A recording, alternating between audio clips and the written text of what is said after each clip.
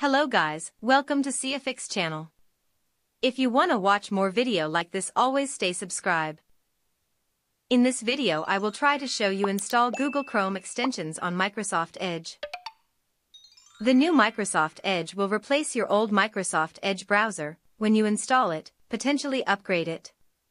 It is based on Chromium engine. This means it uses the same technology as Google Chrome, but by default, you can only install a small number of Microsoft-approved extensions. Luckily, Microsoft Edge includes an option to install your favorite extensions directly from the Chrome Web Store. Installing Chrome extensions on Edge is a very simple.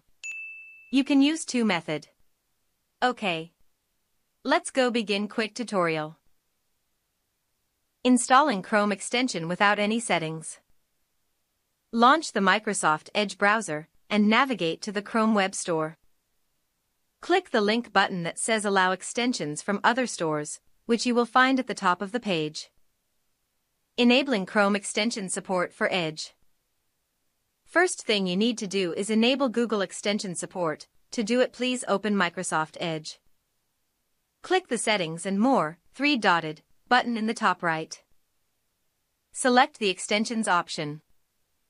Click the Allow button. Okay. That's all. Please subscribe CeoFix channel. If you like this video, leave a thumbs up and you can comment. Thanks for watching. Goodbye.